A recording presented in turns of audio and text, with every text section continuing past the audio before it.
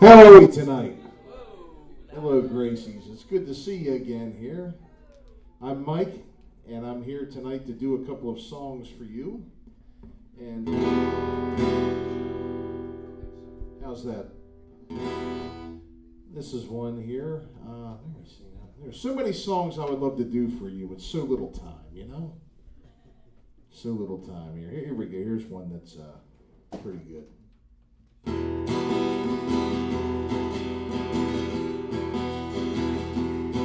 You got head lice and you have to go home. Get some shampoo and a fine-tooth comb.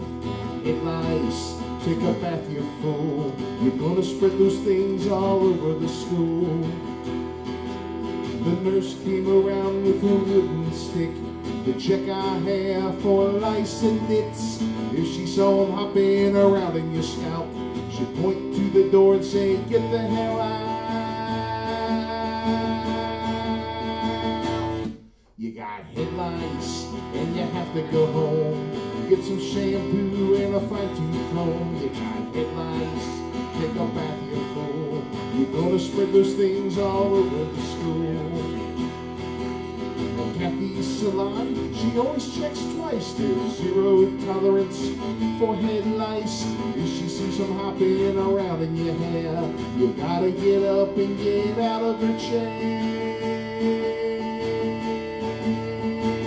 What do you got? You got head lice and you have to go home. You get some shampoo and a fine-tooth comb. You got head lice, take a bath, you fool. You're gonna spread those things all over the school.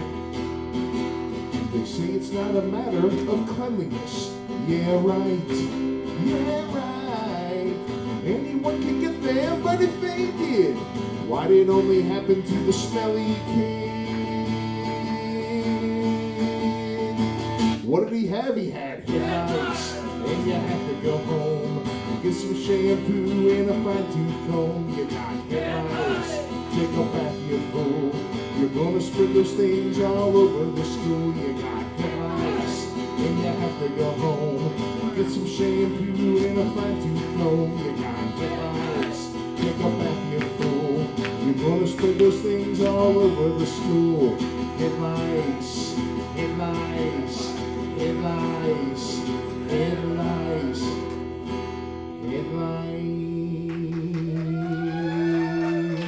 Thank you. Woo! We all headlines. You like that one, huh? No. Well, you're no. No. Good grief. She didn't even make any bones. She didn't even pretend to be like. You have a song about ticks? No. I've got. Oh, I've got one that's even worse. I wasn't going to go there tonight, but I don't cuss in it, so. Okay. No. Oh, you're horrible. No, nothing like that. This is about a traumatic childhood experience that I had about before. No. I wasn't that kid. I was this kid. You'll like this one. This was about 40 years ago. I was in kindergarten, and I used this song to share. To get this out of me, it's very therapeutic. It's called The Costume.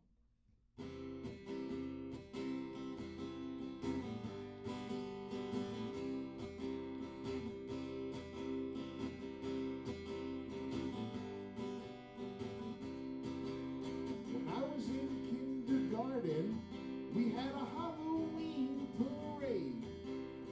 In the classroom, they gave us pumpkin cookies and lemonade.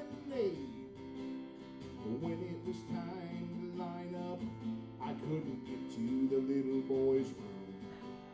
I tried so hard to hold it back, but I peed in my costume. I peed in my costume. I peed in my costume. You like that verse? This one's even worse. My mother was a room mother. She saw what I had done. She had to get me clean and dry so I could rejoin all the fun. She rushed me to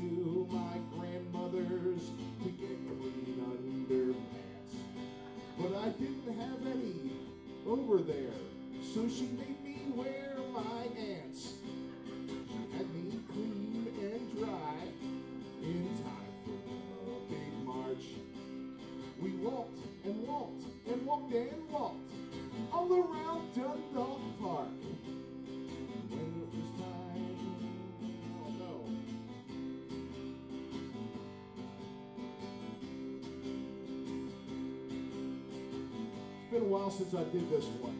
Anyway, I peed in my costume. I peed in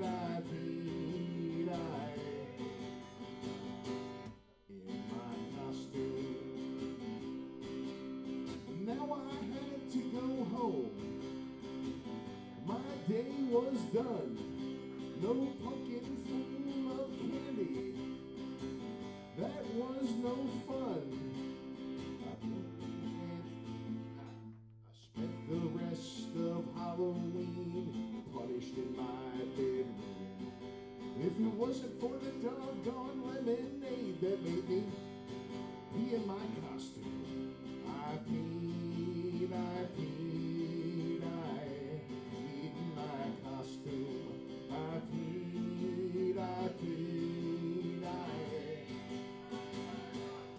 in my costume. I peed in my costume. I peed in my costume.